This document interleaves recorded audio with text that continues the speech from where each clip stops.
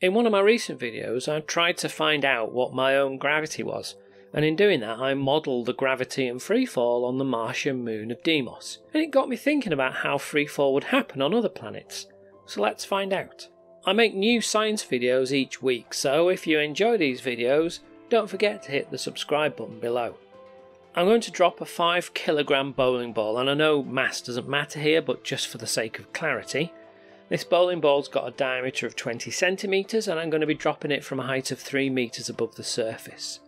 Just for reference, this is how that particular freefall would look here on Earth, and I'll keep the freefall on Earth on one side as a reference. So let's start off nearest the Sun and work our way out. Here on Mercury, with the Sun large in the sky, surface gravity is 0.377 Earth Gs. That means that the rate of freefall is 3.7 metres per second squared. So let's have a look at how that would look, and here we go. To drop 3 metres on Earth, a bowling ball would take 0.78 seconds, whereas on Mercury it would take 1.3 seconds. If you weighed 80 kilos here on Earth, on Mercury it would feel like you were only carrying round just over 30 kilos, or 66 pounds. Next up we have Venus. With all the clouds obscuring the view, seeing the Sun would be impossible. Also, our bowling ball wouldn't last very long on the real Venus, but since we're in Fantasyland, our bowling ball is indestructible. Venus is very close in size to the Earth, and so surface gravity is 0.904 of Earth gravity. This means the acceleration due to gravity is 8.87 metres per second squared. The freefall of our bowling ball would look something like this, and the drop would last 0.82 seconds. Here I'm going to make things a little bit easier for myself by assuming that there's no air resistance. We know how things fall on Earth, and in 1971, Apollo 15 astronaut David Scott dropped a hammer and a feather at the same time on the Moon to show that they would fall at the same rate in an environment without atmosphere. The surface gravity on the Moon is 0.165 Gs, meaning the rate of acceleration due to gravity will be 1.62 metres per second squared. Dropping a bowling ball on the Moon would look something like this, with its descent taking nearly 2 seconds.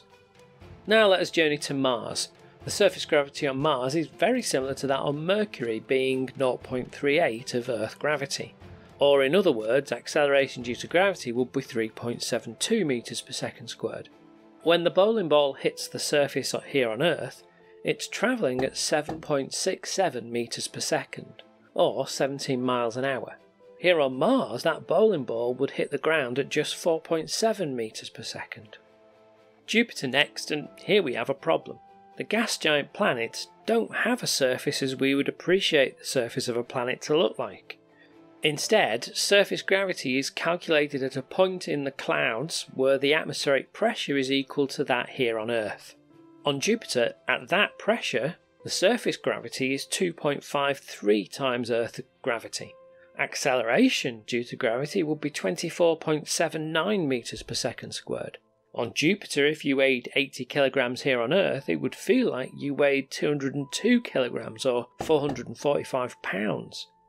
The drop of the bowling ball from 3 metres would take just half a second, and the ball will be travelling at 12 metres a second, or 27 miles per hour by the time it hit.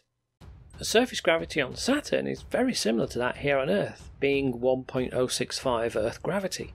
That means acceleration due to gravity would be very similar to here on Earth at 10.44 metres per second squared. On Uranus, the surface gravity is slightly lower than here on Earth. It's 0.886 Earth gravities. Acceleration due to gravity is 8.68 metres per second squared, and the drop of the bowling ball from 3 metres would take 0.83 seconds. Conversely, on Neptune, the surface gravity is slightly higher than here on Earth. Its surface gravity is 1.14 Earth Gs, with acceleration due to gravity being 11.17 metres per second squared. Next on to Pluto, and yes, I'm doing Pluto. This dwarf planet is actually smaller than our Moon. I've even made a video about this place. Surface gravity here is 0.063 times Earth gravity. This means that acceleration due to gravity is 0.62 metres per second squared. The drop from 3 metres on Pluto would take our bowling ball 3.12 seconds. There are many moons in our solar system, too many to look at them all, where I'll select a few just to have a look at the surface gravity on. Firstly, let's look at the interesting Jovian moon of Europa. Gravity here is similar, but slightly less than our moon at 0.134 Earth Gs. The acceleration of our bowling ball here would be 1.31 meters per second squared, and the drop from 3 meters high would take our bowling ball 2.1 seconds.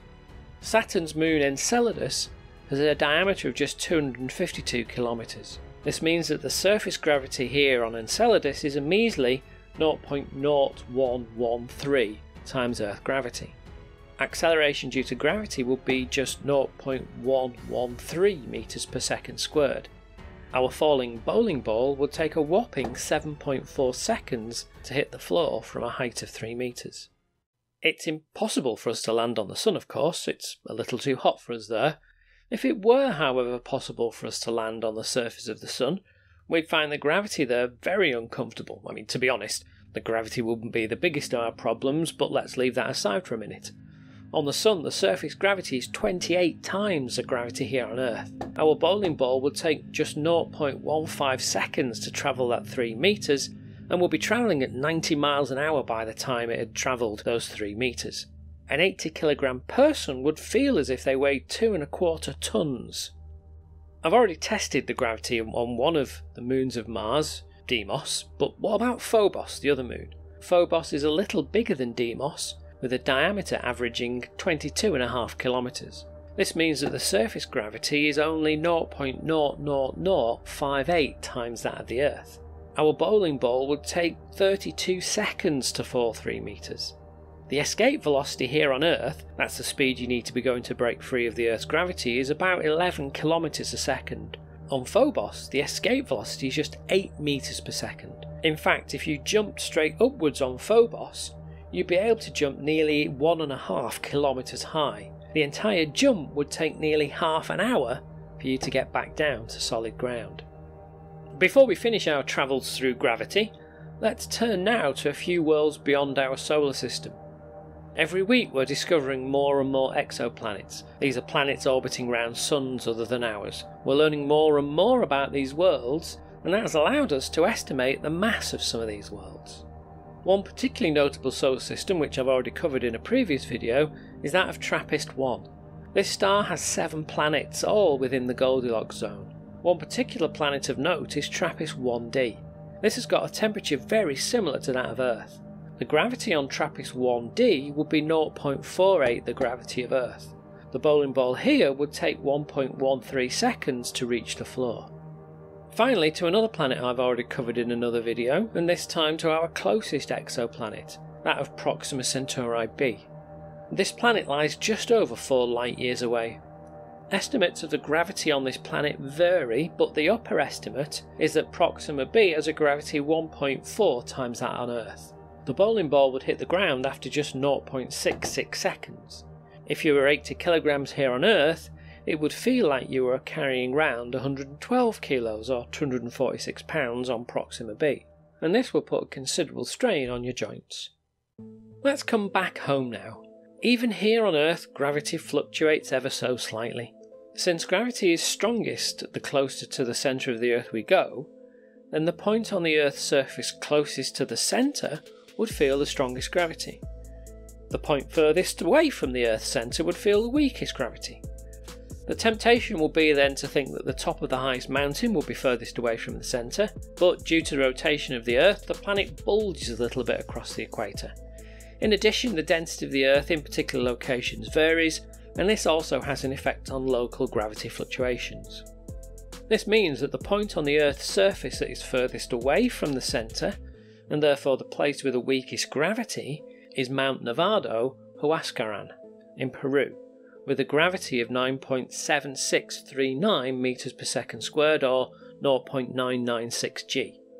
The place with the highest gravity would be at the bottom of the Arctic Ocean. Gravity here would be 9.8337 meters per second squared, or 1.003 standard g.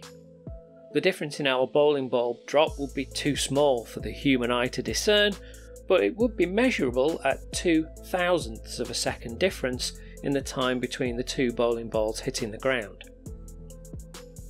Well, that's all for our trip round the solar system and beyond, but for now and until next time, thank you very much for watching.